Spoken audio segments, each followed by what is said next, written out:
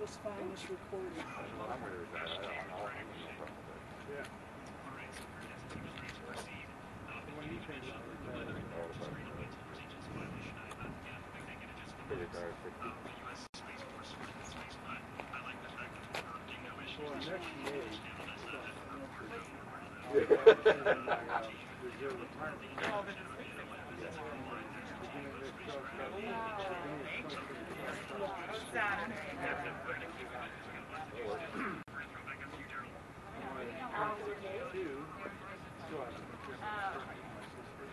Write this number down. That one was there's always opportunities. This is the audio calling. I have enough.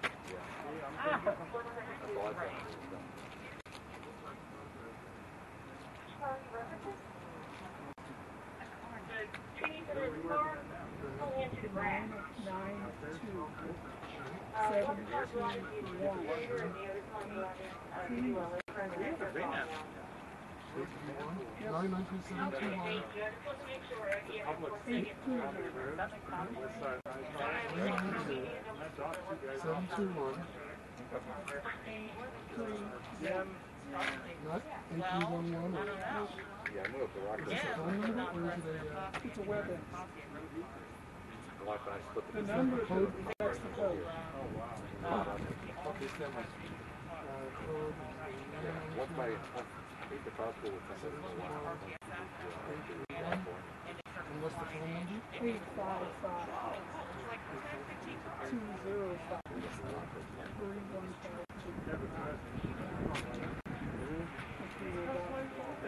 Oh my gosh! It's ridiculous.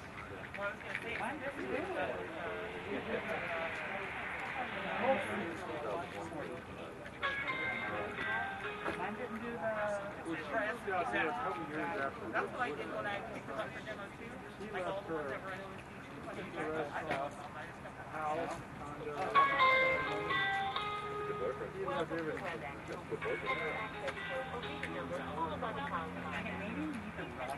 What's the access code?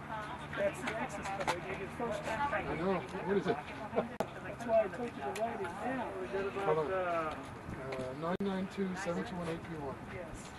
992-721-831. We're sorry. Your entry is not necessary. I know it's recorded. Your attendee ID number followed by the pound sign. If you do not know your attendee number, then press pound. Welcome to WebEx. You will now be placed into I see that one over. Did docent work? Another plan I did. I'm a leader. 8 minutes. They started off with the Boy Scouts.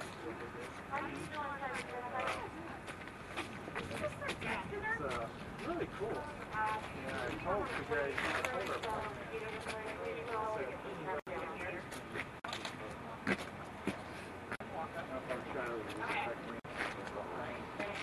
I told him I think that is one to be. I told him he retired. He goes, oh, I got a job for you. That'd be boring. I don't even thought about you. I might go down there with my son. Yep.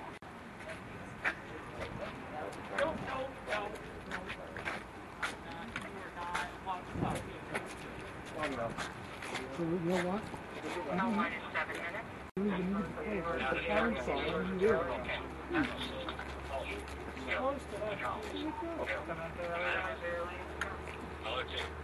I like this. I like this. Everybody say go.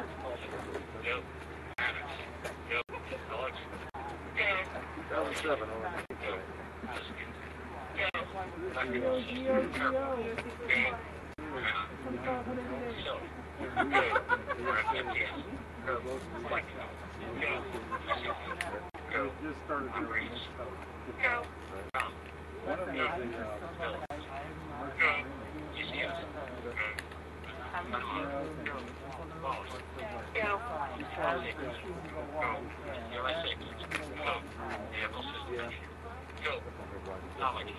Yeah, primary is more. Oh, no, I me is Launch track. LCs go into proceeding with the count.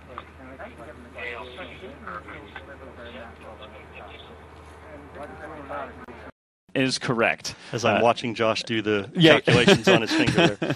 Get my abacus out. That's right. No, so there's a lot to come ahead. One of the things coming up in just a few seconds. Minus 5 minutes, 30 seconds. OS, NSC. Go, NSC. Spacecraft on internal power and timer set for T0 of 1150 Zulu. Roger. OS, start list data capture. Roger. Fantastic. All steps are complete prior to terminal count. LC switch is ready. Awesome. So things are really starting to pick up here. You're going to hear Yes. more and more chatter on those nets there. That call was to say that Perseverance is powered and ready to go, which is a phenomenal call. Yeah, a couple things happened during that time, right? Is launch conductor, ULA's launch conductor, Scott Barney, pulled the whole ULA team. They were all go. We got to hear The third of our 5 teams. The third of our 5 teams. We got to hear the end of that where the range was clear to proceed, and ULA's launch director, Bill Cullen, gave the authority to go for launch this morning at 7:50 a.m. Then we got to hear from the JPL spacecraft team that they are The fourth team, that they are on internal power, and timers are set. They are targeting a liftoff of 7:50 a.m. this morning. So all things are looking good for us, Joshua, this morning. It's so, we talk about being nervous and excited. This is right here where we're nervous and excited. Yes. There are a lot of things happening as we get ready to count down to the liftoff this morning. We have about 15 seconds left in this hold before we pick up the count. Yeah, we're going to listen into that. The 5th team, the one we haven't mentioned yet, is the Department of Energy, who is responsible for the MMRTG, the power source for Perseverance. 3, 2, 1, mark. Awesome. So this is now the terminal countdown. This is that time when things become more and more automated over the next few minutes, and the energy's building, but the focus is increasing exponentially. Yeah, as Tori said during his interview, the teams are very disciplined, very focused on what they're doing, the operational sequence of events that they're following. They are making sure everything happens, especially in this T-4 and counting period, because there's a lot of things they have to do. They have to finish topping the vehicle, make sure that all the tanks, first stage, second stage on Centaur, are at flight pressures and full of fuel, ready to go for this morning. They have to make sure the FTS system is armed and ready for personnel safety just in case, so that the range can do that. They have to check the electrical and avionics systems. They have to make sure that the flight computer has all the information it needs to place Mars 2020 into the orbit it has to. So a lot of things going on. Exciting time for the team right now, but again, staying focused and following that procedure they've got. 3 minutes. As we look ahead to post-liftoff, I want to kind of preview for you what's going to happen, because there's going to be a lot going on. You're not going to hear much from us. You'll actually be hearing from the ULA flight commentator, Jesse Gonzalez. He'll be kind of giving those calls past liftoff that will walk us through maximum dynamic pressure and into SRB separation, and then into fairing separation, booster separation, and then the first main engine ignition of the Centaur, yes. RL-10. And so then you'll kind of hear us jump back in and help provide some more context to what's going on. We encourage you to stay with us for the rest of the show, though. There's a ton more content we have to bring you, and we are far from over. I want to emphasize that the countdown to Mars is not done at 0 today. The countdown to Mars ends in February, when Mars 2020 safely delivers Perseverance and Ingenuity to the surface of the red planet. So we're going to let you listen in now and enjoy the last couple minutes of the process of launching a rocket.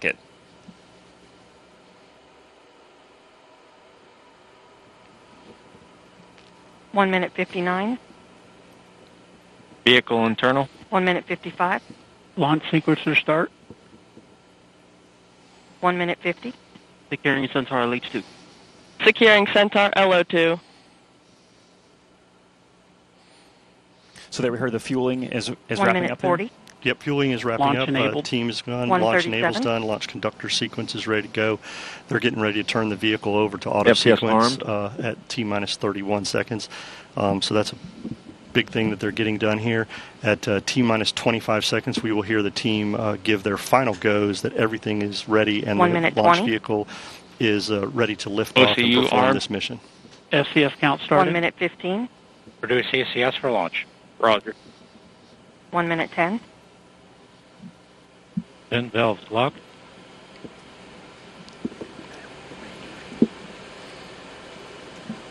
One minute. Rock, report range status. Range green. That's good to hear, Joshua, right That means there. public safety there is accounted for, the FTS system. There you see on your screen a beautiful shot. The skies look great. There is little wind happening. You'd be able to see more of the venting. If there were wind, the trail of that venting. So we're ready to go. And actually, that's an important point. The reason we don't see that venting is the vent valves have been locked up to put flight pressure into the tanks. And as we just heard, they're stable at step 3, which means the tanks are ready to go. And here at about 5 seconds, we will hear the team ECS reduced for launch. Give their final go. 25 seconds. Status check. Go Atlas. Go Centaur. Go Mars 2020. There we go. We are ready to go lift off this morning, Joshua.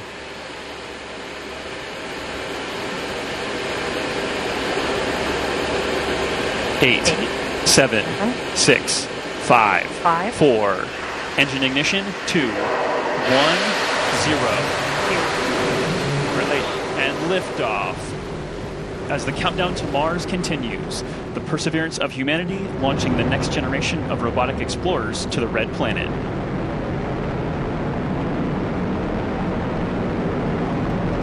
And Atlas TU has gone to closed loop control.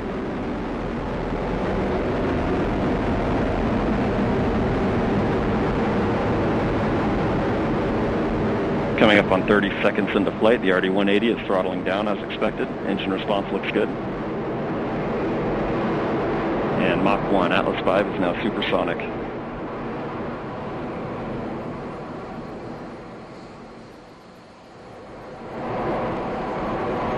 And passing 45 seconds into flight, vehicle is now passing through max Q, maximum dynamic pressure.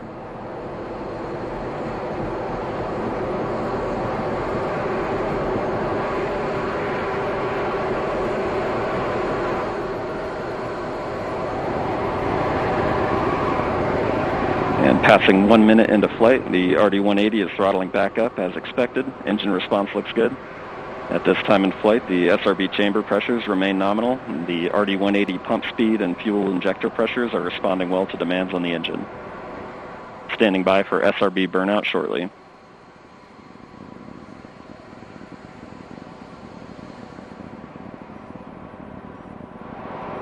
And we have burnout on all 4 SRBs. Burnout pressure signatures look good. Standing by for SRB jettison shortly.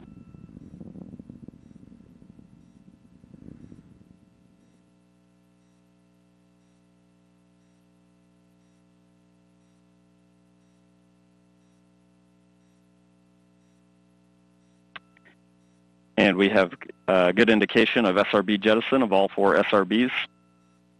And the vehicle has gone to closed loop guidance. Vehicle body rates are responding nominally at this time.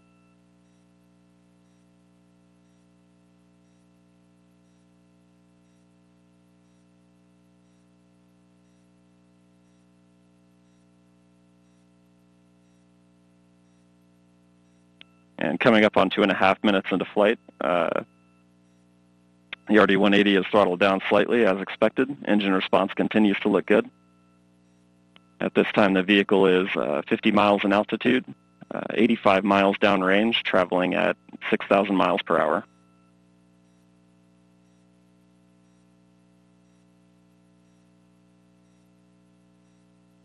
And the Centaur reaction control system is now pressurizing to flight levels.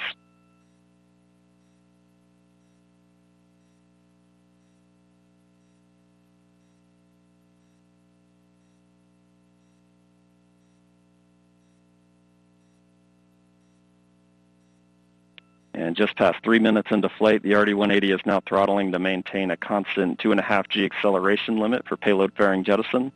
Engine response and vehicle acceleration look good.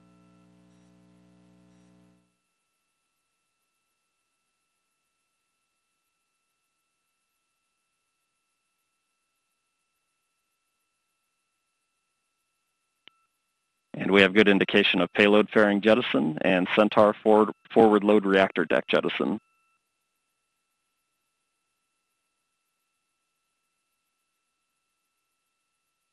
And the RD-180 is throttling back up to attain a 4.6 G acceleration. Engine response continues to look good.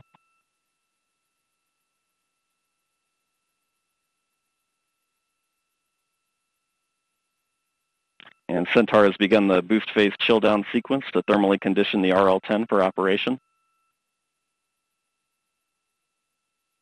Standing by for BECO shortly.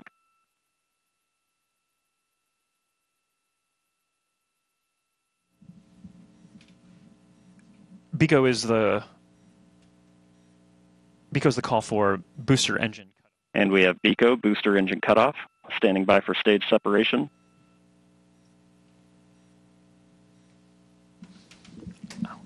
And we have good indication of Atlas Centaur separation. So there you're seeing live footage. And we from have the rocket. MES-1. RL-10 operating parameters look good. Chamber pressures are stable.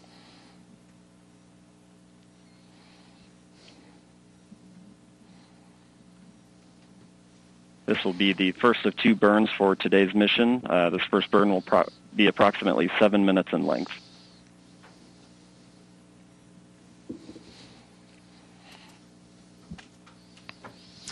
So, Mick, that's pretty exceptional footage there. That's live video. We will see that switch over shortly into an animation that kind of helps let us know what's happening with the rocket. But right there, a beautiful liftoff. Fun to feel that rumble in the building here as we proceed toward. It's still beeping, but it's not firing. Exactly. Come on. Well, I'm employee side normally. So, like, if I have, cars that are sitting there, like, one time I saw our bottomed out. Super great. No, like. And if you recall, that mission on the West Coast took about 17 seconds to get past tower.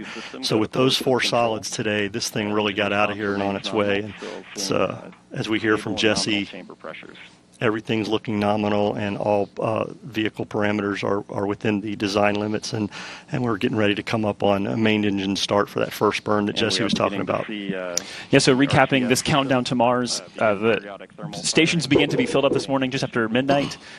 Preparations, fuelings, powering up, all the way through that liftoff that happened. I think, Mick, it wasn't precisely on time. I think you said it was like 10 milliseconds early. So it's pretty much dead on. Yeah, dead on. This team does a great job. As I said, they're very focused, very disciplined. As Tori also said, courageous. They have done a lot of work to get us to this point today through this pandemic, changed how they did some of their work, made adjustments as needed. A lot of cleaning, a lot of things, a lot of wearing their face masks, doing all kinds of things. And so this is an exciting time, not only for the JPL team in Mars 2020, but everybody that's worked this mission, and for the country and the agency. So this is exciting to see. We still have a long way to go, Joshua, before spacecraft separation. Yeah, we had a really quiet countdown today, which is phenomenal, that we got off the ground on time. And we are proceeding now that we are in the middle of the first burn. It's tough to make out, but that engine is lit and it's firing. So we are in motion. There you go. There's that animation we talked about. The telemetry there as we switch to a TDRS-compatible data format. TDRS. Overall telemetry quality is very good. The space tracking system.